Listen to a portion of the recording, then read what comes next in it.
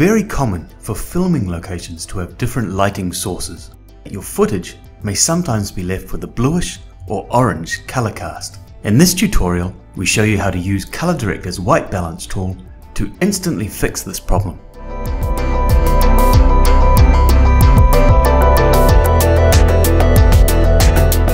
First, import your footage into ColorDirector. Here we have some footage of a marathon with an unfortunate bluish tint. Drag the video into the tray at the bottom and then select the Adjustment tab at the top. Click the Global Adjustment Tools tab, the White Balance tab. The White Balance tool is comprised of the eyedropper tool, the temperature slider, and the tint slider. The first thing to do is to select the eyedropper tool. Identify a zone in your footage containing an object that should be white,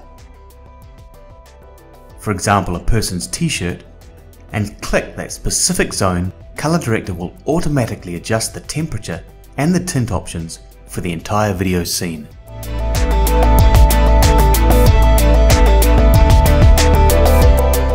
You can also manually adjust the temperature and the tint options to achieve the look you want. Let's start with the temperature. Click on the cursor and drag to the right or to the left. To the right, you will warm up the color tones of your footage by adding more orange tones.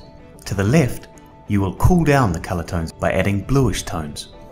Since we need to warm up the overall color tones of the footage, let's move the slider a bit to the right. Once you're satisfied with your temperature changes, you can modify the tint option. To the right, you will add more magenta tints to your footage, hence intensify the warmer feeling. And to the left, you will add more green tints, which gives a cooler feeling to your footage. Let's move the slider to the right.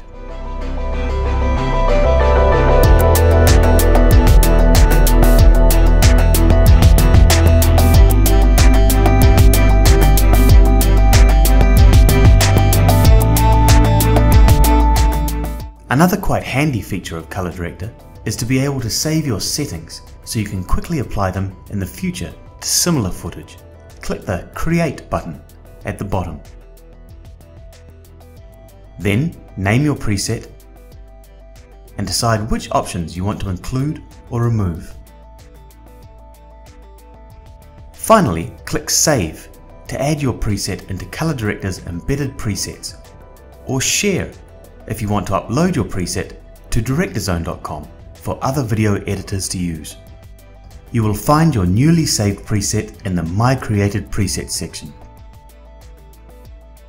To apply them to other footage, just click it. It will be applied automatically and instantly.